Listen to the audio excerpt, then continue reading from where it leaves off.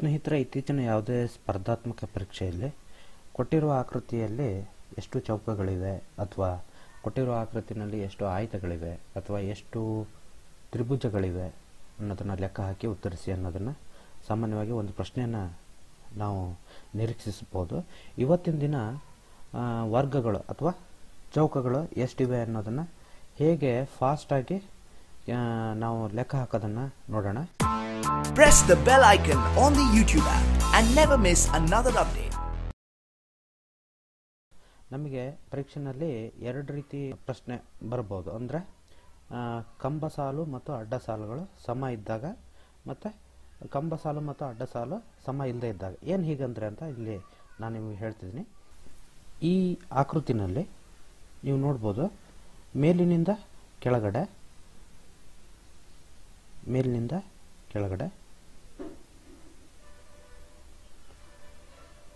ಇಲ್ಲಿ ಎಷ್ಟು ಕಂಬ ಸಾಲುಗಳಿದ್ದಾವೆ ಅನ್ನೋದನ್ನು ನೋಡೋಣ. ಇಲ್ಲಿ 1 ಇದೆ, 2 ಇದೆ, 3, 4 ಮತ್ತು 5 ಕಂಬ ಸಾಲುಗಳಿದ್ದಾವೆ. ಈಗ ಅಡ್ಡ ಸಾಲು ಎಷ್ಟಿವೆ ಅಂತಂದರೆ ಎಡಗಡೆಯಿಂದ ಈಗ ಬಲಗಡೆ ಎಳೆದಿರೋಂಥವು. ಸೊ ಇಲ್ಲಿ 1 ಇದೆ, ಆಲ್ರೆಡಿ ಬರ್ತಿದ್ದೀನಿ, 2, 3, 4 ಮತ್ತು 5. ಹೀಗೆ ಈ ಆಕೃತಿನಲ್ಲಿ ಕಂಬ ಸಾಲು ಮತ್ತು ಅಡ್ಡ ಸಾಲು ಎರಡು ಸಮವಾಗಿದೆ, 5 ಇವೆ.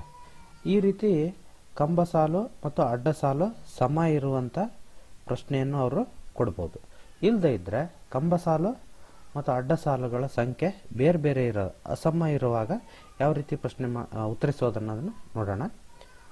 ಇದಕ್ಕೊಂದು ಉದಾಹರಣೆ ನೋಡೋಣ. ಕಂಬ ಸಾಲು ಮತ್ತು ಅಡ್ಡ ಸಾಲು ಬೇರೆ ಬೇರೆ ಹೇಗಿರುತ್ತೆ ಅನ್ನೋದೊಂದು ಆಕೃತಿಯನ್ನು ನೋಡೋಣ. ಇಲ್ಲಿ ನೋಡಿ, ಮೇಲಿನಿಂದ ಕೆಳಗಡೆ ಅಂತ ಹೇಳಿದೆ, ಇದು ಕಂಬ ಸಾಲು 1, 2, 3, ಇದು 4, ಇದು 5.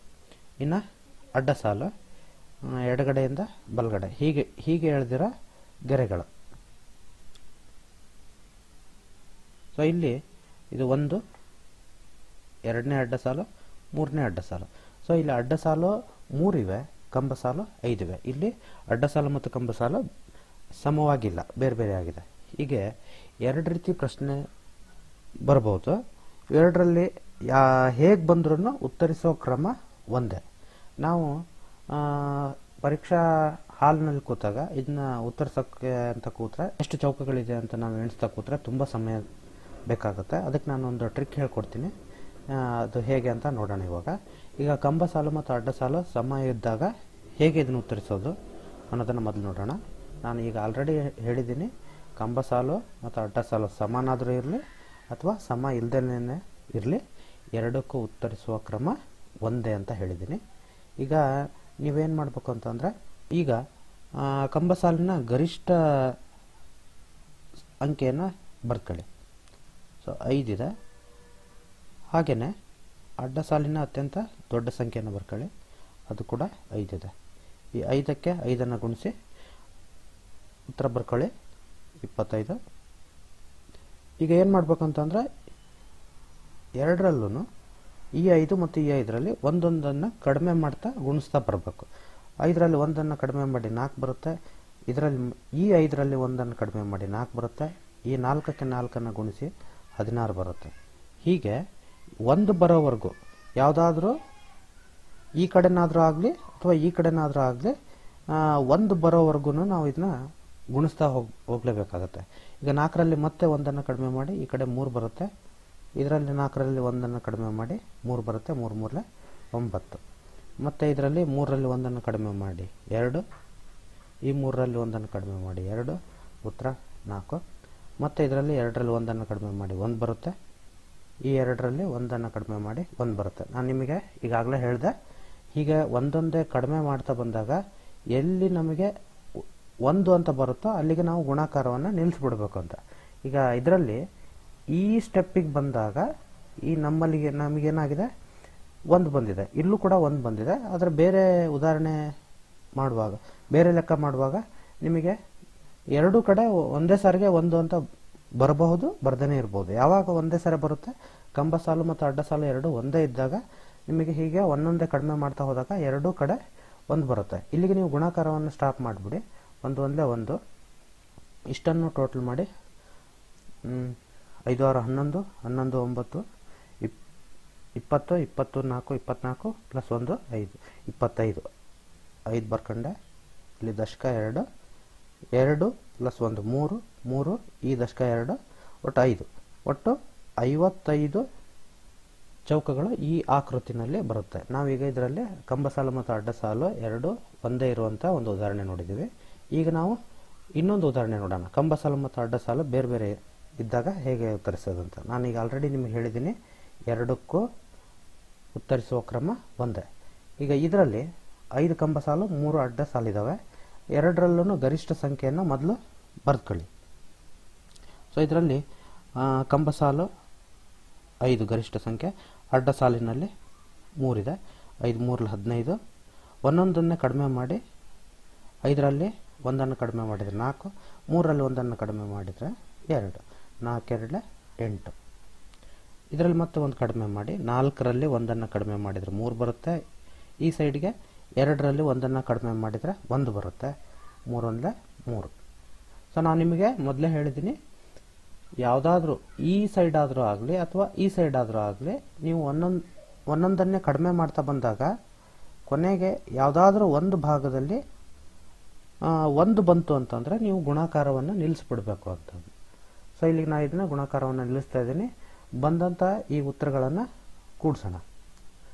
15 8 23 23 3 26. ಈ ಉದಾಹರಣೆಯಲ್ಲಿ ಒಟ್ಟು 26 ಚೌಕಗಳು ಬರ್ತವೆ. ಇನ್ನೊಂದು ಉದಾಹರಣೆಯನ್ನು ನೋಡೋಣ. ಇಲ್ಲಿ ನೋಡಿ, ಕಂಬ ಸಾಲುಗಳು 1 2 3 4 5. ನೀವು ಹೀಗೆ ಎಕ್ಸಾಮ್ ಹಾಲಲ್ಲಿ ಈಗ ಬರ್ಕೊಳ್ಳೇಬೇಕಂತಲ್ಲ, ನೀವು ಪ್ರಾಕ್ಟೀಸ್ ಮಾಡ್ತಾ ಮಾಡ್ತಾ ಅದು ನೀವು ಹೀಗೆ ಫಾಸ್ಟಾಗಿ ಮಾಡ್ಬೋದು.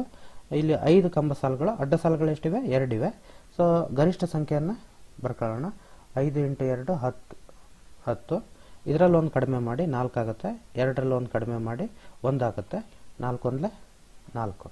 ಸೊ ನಾನು ಇಲ್ಲಿ ಗುಣಾಕಾರವನ್ನು ಸ್ಟಾಪ್ ಮಾಡಿಬಿಡ್ತೀನಿ. ಯಾಕಂತಂದರೆ ಇಲ್ಲಿ 1 ಬಂದ್ ಆಗಿದೆ.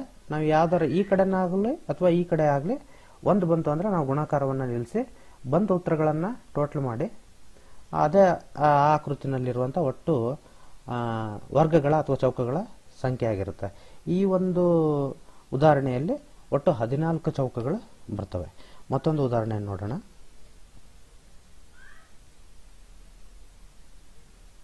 ಇಲ್ಲಿ ಕಂಬ ಸಾಲು ಎಣಿಸ್ಕೊಳ್ಳಿ. 1 2 3 4. ಅಡ್ಡ ಸಾಲು 1 2 3 4 5.